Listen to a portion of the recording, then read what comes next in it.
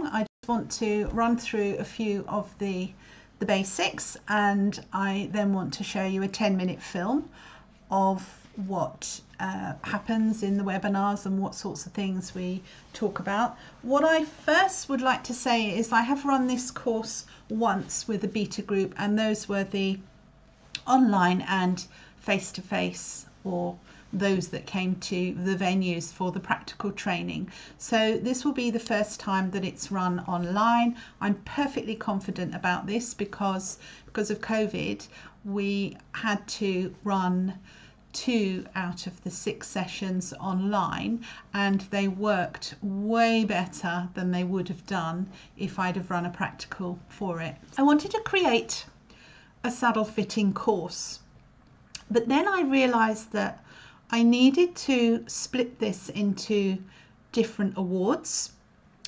So what we're talking about today, what you've expressed an interest in, is this one: Applied Kinetic Anatomy, Biomechanics and Identifying Asymmetry in the Horse Saddle Rider Combination. And it is a standalone award.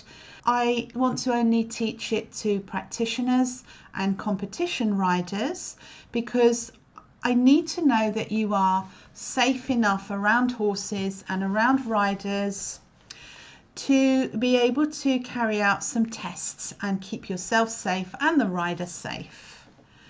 So that's who can join me. Anyone who's already working with horses or competition riders, who's got a great deal of knowledge, because I won't be teaching how to put a head collar on a horse. So we can see the different modules. We'll start with study skills. Then we go into applied kinetic anatomy and biomechanics, and then we have pain pathology and posture, or compensatory gait in the horse, and we'll be identifying rider postural asymmetry and doing some saddle and bridle fit checking as well. And I will show you what that sheet looks like in a moment. It's quite detailed. So what these arrows mean is that if you want to, you can then progress to preparing the horse saddle rider combination for performance. So you have manual techniques in there and rider stabilization methods, and equine back and postural strengthening methods for saddle fitting. Ground schooling as well. And that would lead to, I also have accreditation with IRVAP, or the Institute of Registered Veterinary and Animal Physiotherapists, but that does have hands-on with the horse to get the registration with IRVAP, although I have got a module, a top-up module for existing practitioners, but that would not get you into IRVAP. So experienced saddle fitters, so for those who don't want to go down this route first, obviously these can then progress into performance saddle and bridle fitting, but you'll see that some of the modules they would already have done. And experienced saddle fitters can do this level of the course and then go on to performance saddle and bridle fitting, but this part is on hold because of COVID. So I just want to go back and show you. I devised this evaluation of the horse, saddle and rider. There's 4 pages of it. Basically for the rider, when we're doing the rider evaluation, I won't go through all 4 pages, but I want to know things like rider's skill level. So all you're doing with this sheet really is it's almost a tick box exercise. So I've done the work for you. You just have to make notes or circle things. So you'll want to give them a basic postural analysis, walk away, walk back, look at them doing a single leg squat, look at how their rib cage fits into the pelvis, look at the protraction, retraction of the shoulders. Walking backwards, you're going to put them on a saddle stand. I'll show you a bit of this later. There'll be some exercises for them to do. You'll assess the core strength. You'll take a seat bone imprint and analyze that. That's very exciting. And then you will put them in their own saddle and see what's going on. So talking about their posture and how far away it is from effective neutral pelvis posture. And this is where you could get the shock, is when you see how their saddles seat them and you relate that to the posture asymmetries that you have uncovered. So then the horse will identify it, how long it's been owned for, what it's doing, condition scoring, we'll cover that. And we'll look at their current nutrition strategy, whether they're gaining weight, losing weight, or maintaining it. Work and injury history, and I want to know if it's having veterinary treatment. I want to know, is it going to change shape? What's the likelihood? And we'll look at the horse's posture, and we'll do some tests on that and look for asymmetry in the horse. And the gait analysis, and we'll look at walk trot, we'll look at them on a circle, we'll look at them with the rider, without the rider. Lots of information to be had there. So it's not a straightforward trot up, walk away, walk back, trot away, trot back, let me see from the side. There'll be more there because we can expect 50% or so of these horses to show some signs of discomfort, lameness, as Dr. Sue Dyson has found in 2014. It's a pretty bleak picture out there that many lamenesses won't even show up in a trot up, and we're getting compensatory gait and even more when the rider gets on. And then we'll palpate, again we'll do some tests to dynamically assess their symmetry and just generally get a picture of what sort of athlete they are, how do they perform, how can they perform better. We'll check the bridle, we'll check the saddle, we'll check how the rider puts it on the back, we'll check the horse's reaction to the saddle, stability, gullet clearance, tree point length, girth type, and so on and so on. Tree symmetry, we'll talk about saddle pads, and we'll really get a picture of this horse, saddle and rider as a combination. There, I get a little bit ticked off with the research out there because not all of it is applicable to the individual horse saddle rider combination. So we can look at saddle pads and look at saddle panel types and say, oh, don't use this because of that, and don't use this because of that. Well, what you would be doing is looking at the combination and saying, well, I think perhaps this horse needs a bit more development on its back, muscle development. So for now, we're going to use a pad so the horse is comfortable, so that there can be more blood circulation, so that the horses can develop, and so on and so on and so on. So I'm going to teach you to have the courage to look at the physics of the horse saddle rider combination. So the more you look, the more asymmetry you find. This is about coping with or organizing the body against, or the performance horse and rider against, the forces of gravity. So we're going to look carefully at the rider, and this is where this course is unique, because I want you to look more at the potential of the horse and rider to perform better in whatever discipline it is, and usually it's the novice dressage riders which are calling out for more input, and I feel they're not getting it. And as riders, there's no doubt that we inhibit the horse's movement. Back movement is inhibited with the rider, but if we make the rider more stable, then magical movement starts to happen.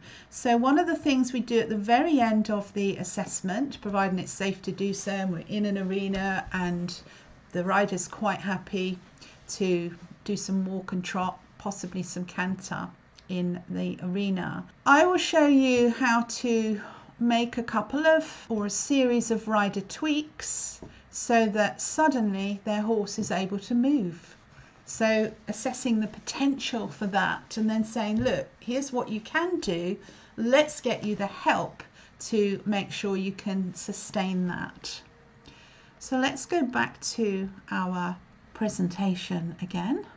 Okay, so I've talked about the full award and where this particular award fits in here into the scheme, but it's absolutely fine that you can just do this if you want to, but you will come out with the award, and on your certificate will be this and the fact that you're competent at this. So just to be clear about what you will be able to do at the end of the course, successfully completing it, of course. You'll be able to observe and test for rider asymmetry on and off their horses. You'll be able to make basic postural corrections to assess potential for gait or performance improvement. I put a lot of emphasis on the horse being more free in the front end to move up through the withers and move under the rider and up, rather than just heavy footfall. The difference is amazing, and the riders report how much lighter their horses are. So the course will help you or help the rider to develop lightness and therefore healthier movement in the gait, and the riders absolutely love it when they feel their horse is just getting lighter underneath them, and I can do that in under 10 minutes, sometimes it's 5. So again, not rocket science, but when you start evaluating for all this, you will realize how much the rider can do to help their horses. And just having a dialogue with the rider and really helping them to achieve their equitation goals by identifying the asymmetries in the combination. Most riders get stuck at prelim dressage level, or they never jump higher than 80 centimeters. That's for the majority of riders, riding club types. And yeah, most are happy with that. There's nothing wrong with that. I'm not saying we've got to make them all Grand Prix riders, but most of them struggle even with prelim and novice.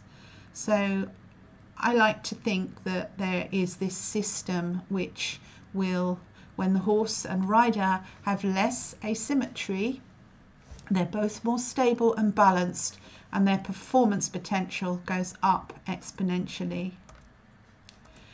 And you'll be able to carry out basic saddle and bridle fit checking. And the whole point of this is so that at the end, the assignment is to formulate a performance progression plan.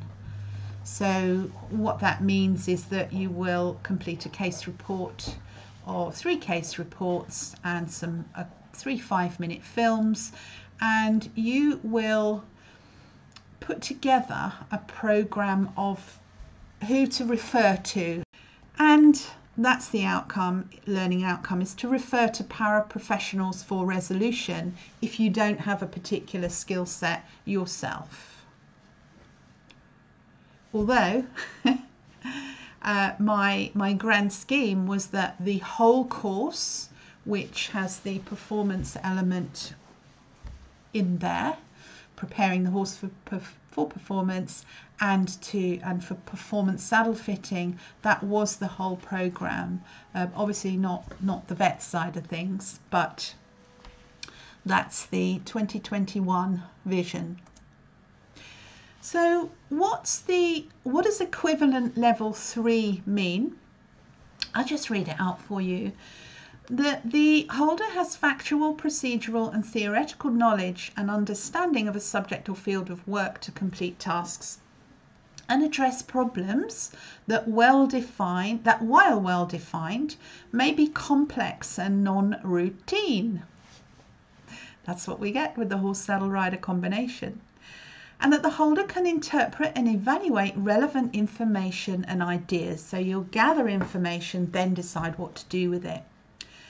The holder is aware of the nature of the area of study or work. Yeah, so you're already practitioners, so you will already know about equitation and care, equine care.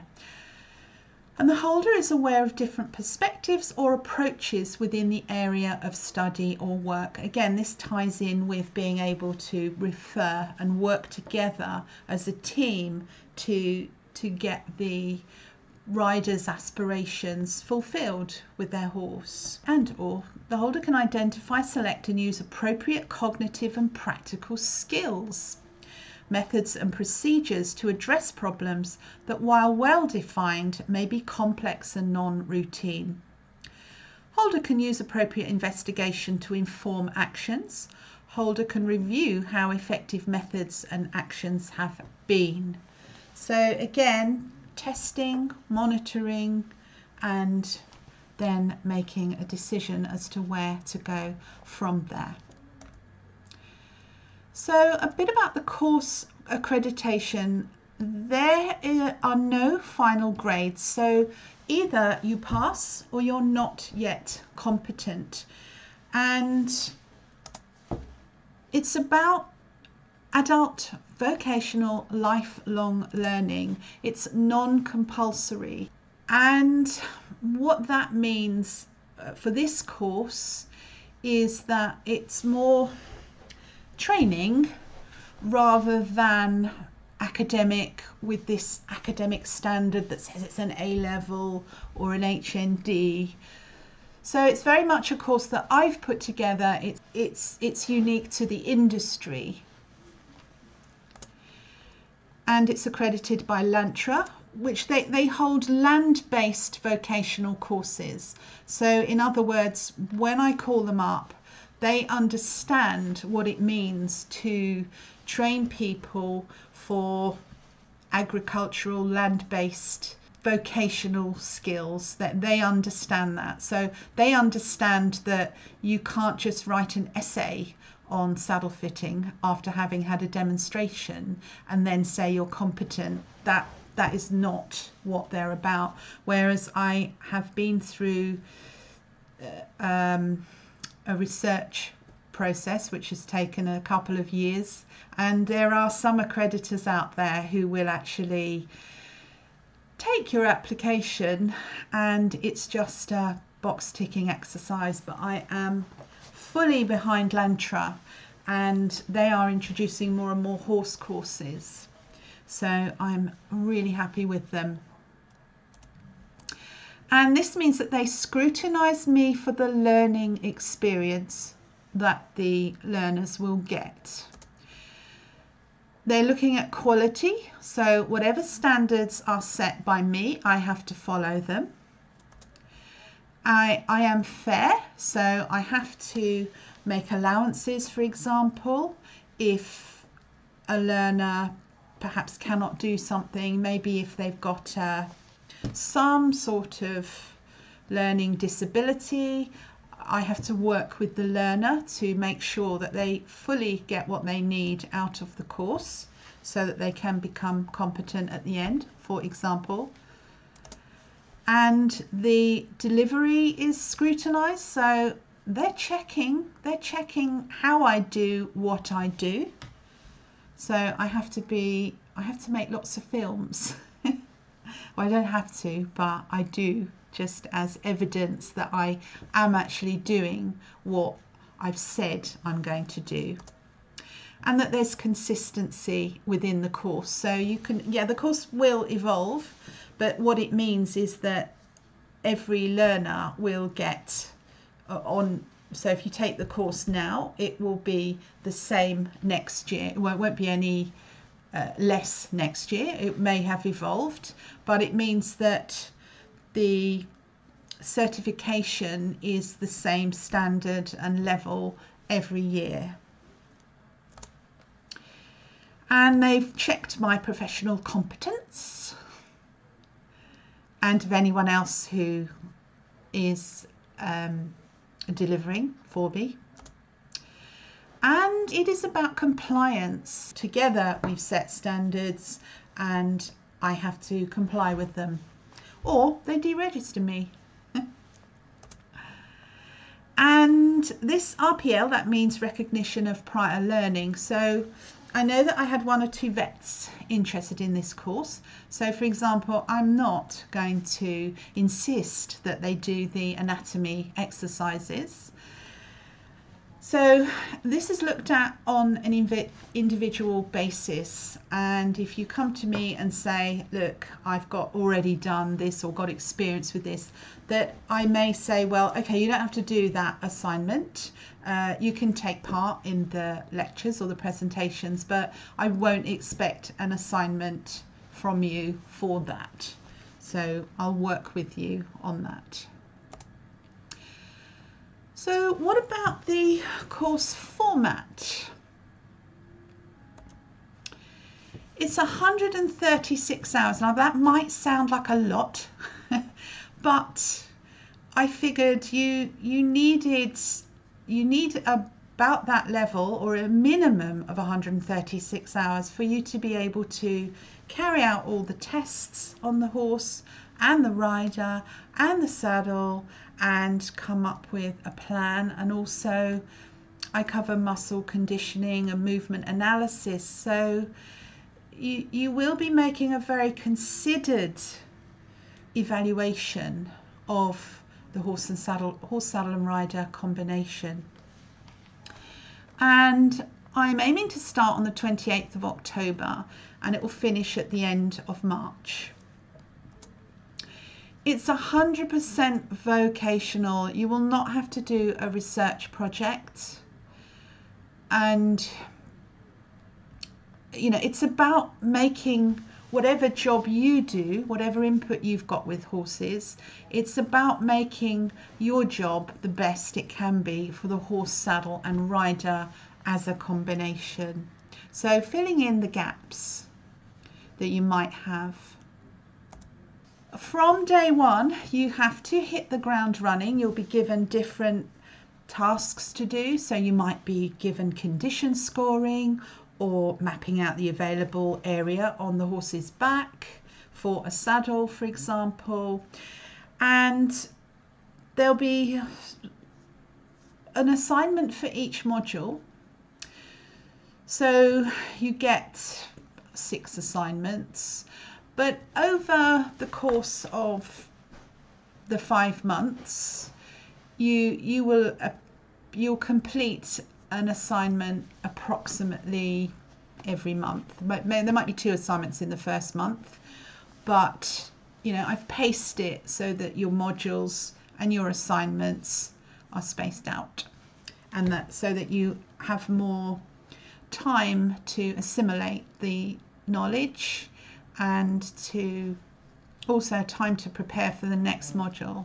So I would like to say I keep up the pressure, but as I say, you won't have to skid to a halt on the 31st of March and have an unfair exam, or one that's a different exam to someone else because they get a better horse or an easier saddle or whatever, or you know, some cases can be really complex, and you know, I don't want you having to talk to the rider for the whole of the exam just because there's a lot of history there.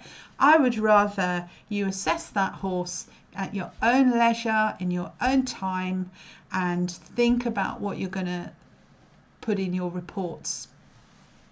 So I'm kind, really. It's the best way for vocational study. You'll have 36 hours of guided learning over 5 months. So what's guided learning? It's in this format now, where I'm present, learners are present, we interact, I introduce a topic, we go through the topic, you ask questions, I answer them. And very much it's interactive. You would not be able to look at a replay and say, I was there, because we're strict about what guided learning is, and you need to be guided for this task. It's a little more difficult. It's not rocket science, as I said.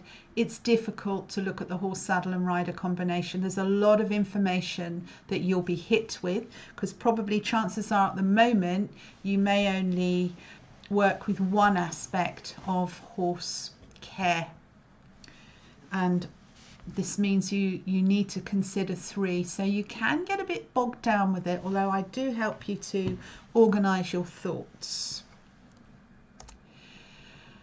So the plan is to do weekly 2-hour webinars, but we'll have a 4-hour Saturday once each month for 4 months. Might increase that. Maybe do one a fortnight if it's needed. So, you know, we've got the scope to do that, but it will be 36 hours of you and I interacting about horse, saddle, rider combinations.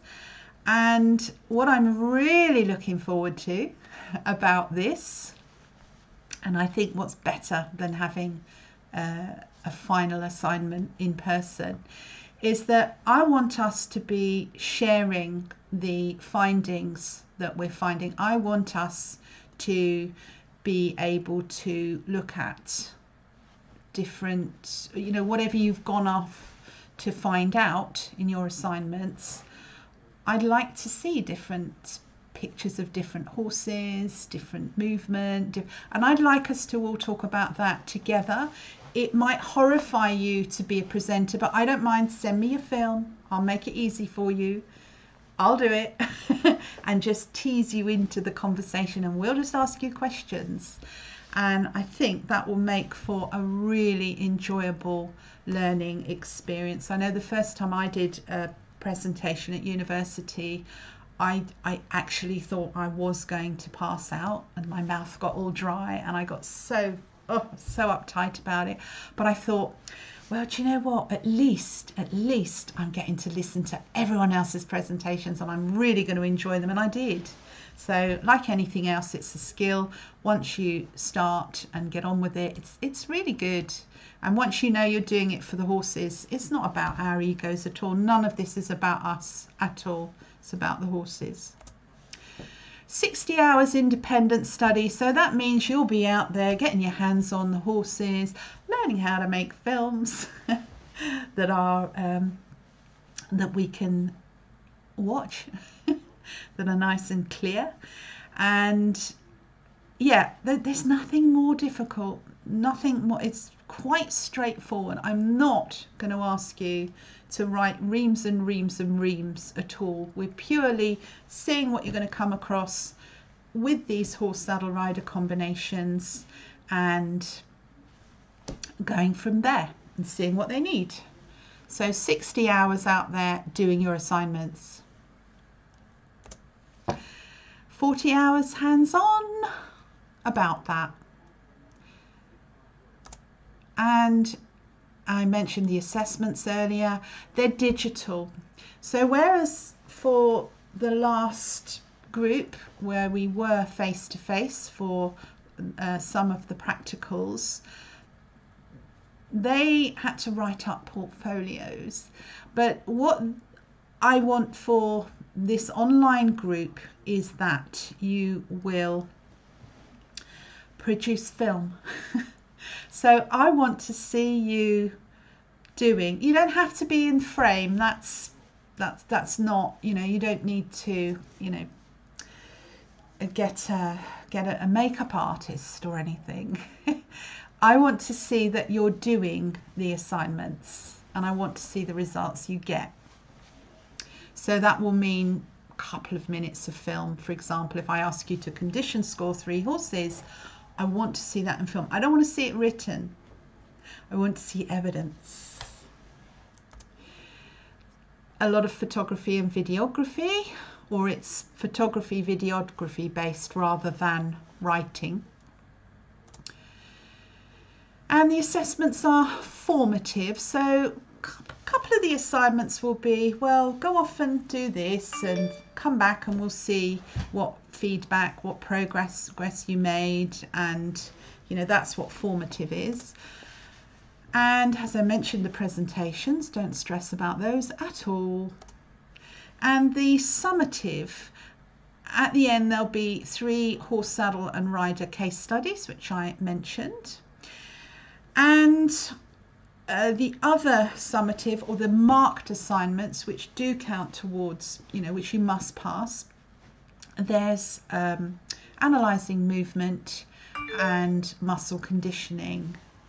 So again, it just basically, you'll be going out there, getting your hands on, getting some information and coming back and possibly taking it in turns to present and pooling the knowledge that you find. So yeah, if you really think, oh no, I can't present, well, just think of it as knowledge sharing. You know, if you make a contribution and someone else makes a contribution, then that's a fair swap.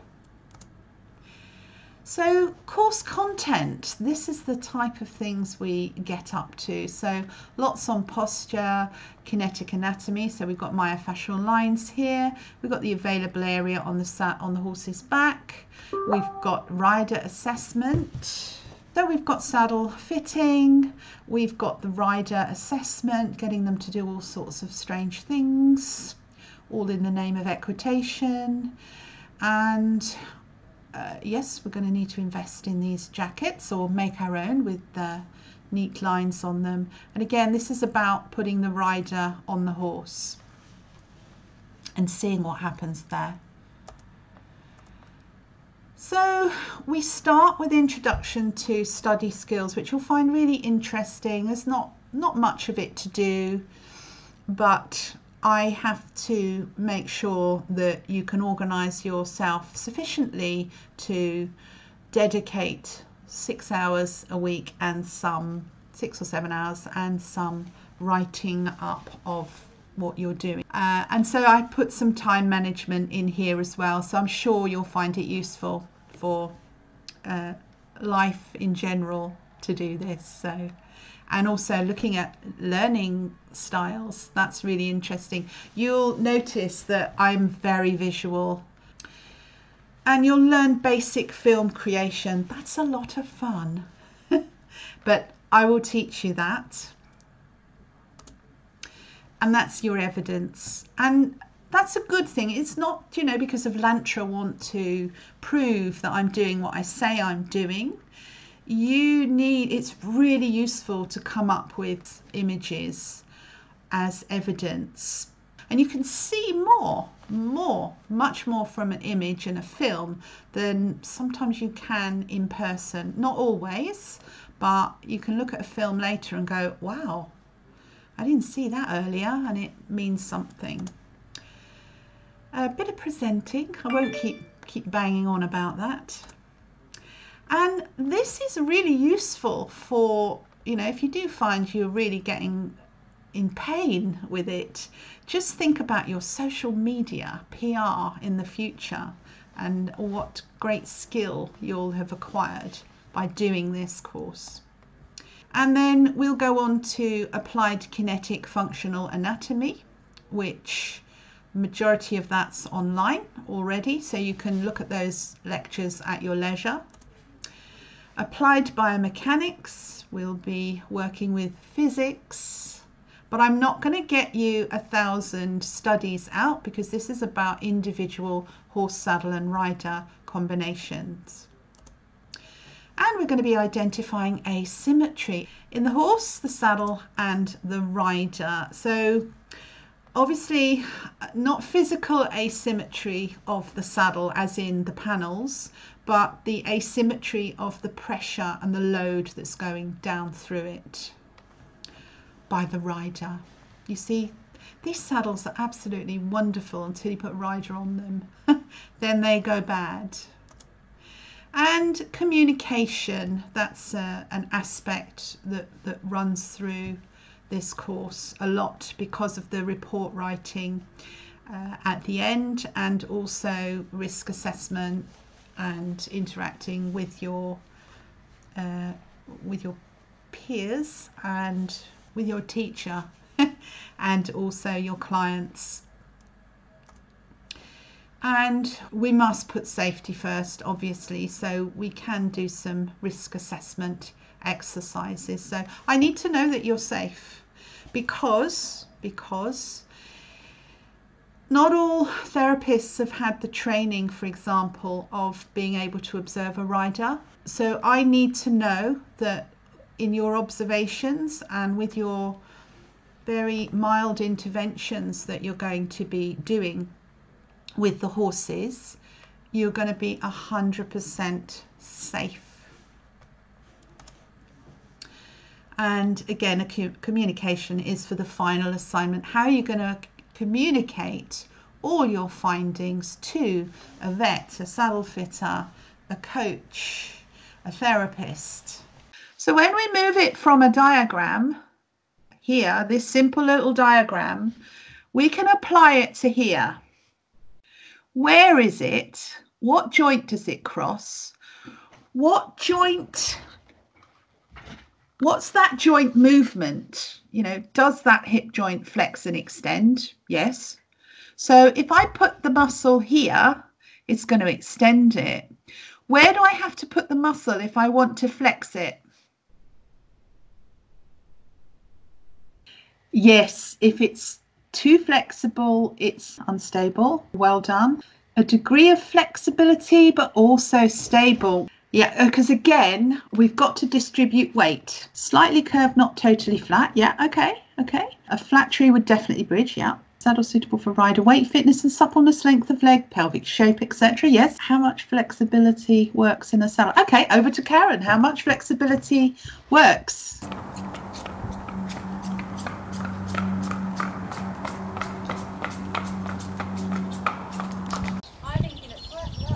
Yeah. Yeah. What I want you to see here is that this horse has become a leg mover in this contraption. And yeah, of course it's building muscle. It's using its top line to maintain this posture. But have a look really carefully. There is no push up in this horse. All I think we're getting here is an isometric hold against the resistance of the legs propelling the horse along.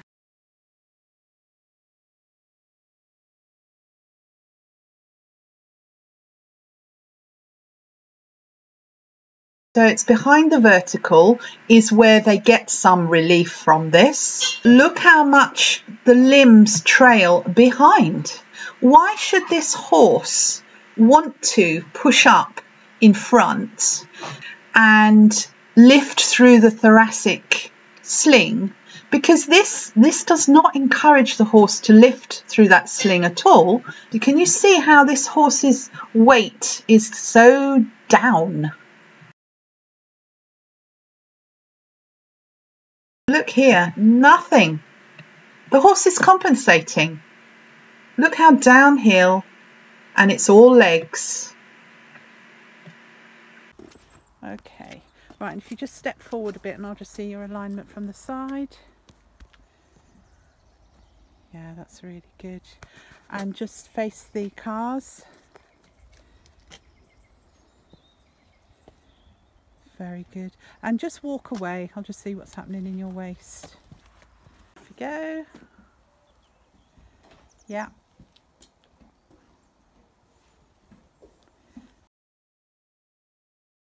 How does that feel? Got my triangle. You've got your triangle. Okay. So if you just put your hands as if you were riding, as if you were holding the reins. Okay. Still, your foot tends to come forward a little bit. This one. Yeah, just bring your foot back a little. Okay, that's fine. And you've got your triangle. Yeah. I felt like it balanced it out, but I still needed to do a little more. And yeah. I felt bringing it forward was an easier and more secure arse. Okay. Rather than having my right back. Yeah. So I felt my left coming, and it was literally a centimetre forward. Yeah. Okay. Supported enough yes. to say, yeah. Okay. So what I'd like to see now is just a figure of 8 canter. And I'm just watching that left foot. I think your stirrups are more level now. How do your ankles feel now that I've padded the left? Yeah. Do you think we've quietened them down? Yeah. I think so too. Yippee! Great. Stable, balanced. Remember the left hip forward. Keep the contact with the saddle. Keep the shoulders in line, contracted. And the ribs. How much support can you get from your rib cage into your pelvis? Heavy thigh. Great. And we'll leave it there. Good boy. Yeah, she's doing it. So she's going up, up, up. Okay, just change back to your old settings. If you just take your hands away from the withers a little bit so you could see, that's it. And just go back to the old way. Oh yeah, you can. She goes flat. Yeah. Yeah, I really felt that. It's almost like the horse just gave up. Yes. If you know what I mean. She Oh, was like, no. they do. They That was a absolutely big do. difference. That Yes. was huge. Yeah. Just lose it again.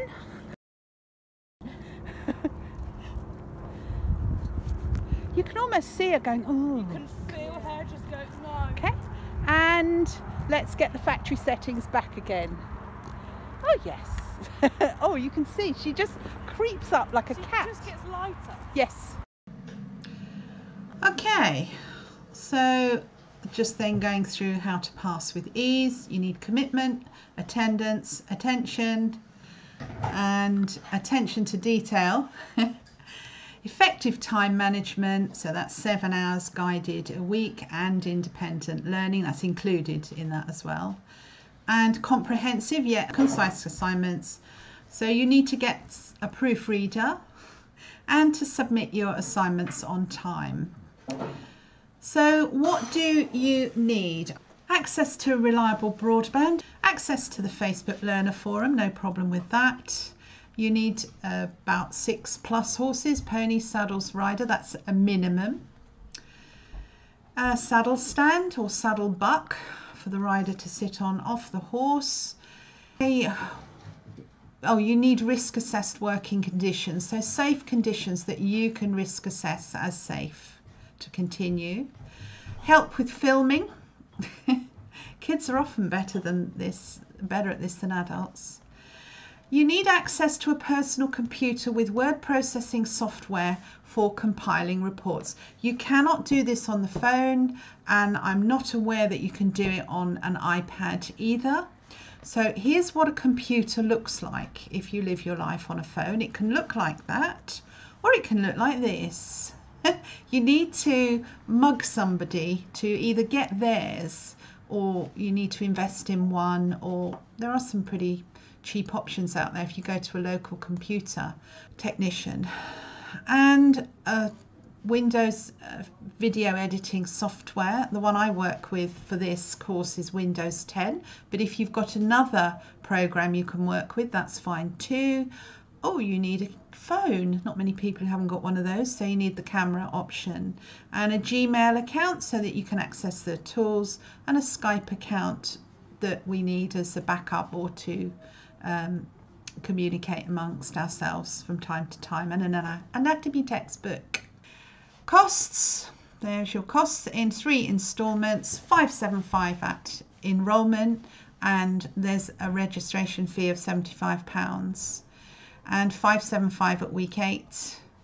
And when you submit your final assignment, there's $220 to pay because there's an external examiner and marking is a lengthy process. And you would complete an application form which is a LANTRA registration form, and then you get your competence certified when all your modules and assignments have been passed. And if you don't get to the end, you'll get just a participation only, so you will not have your competence certified at all unless you get to the end assignments, final assignments. And these are the testimonials here, and this course has been very well received and it's been very enjoyable. I will be listing horse saddle rider practitioners looking at the horse saddle and rider as a combination, and listing them on my horsesaddlerider.com website. So hopefully we'll build a nice network or a team between us.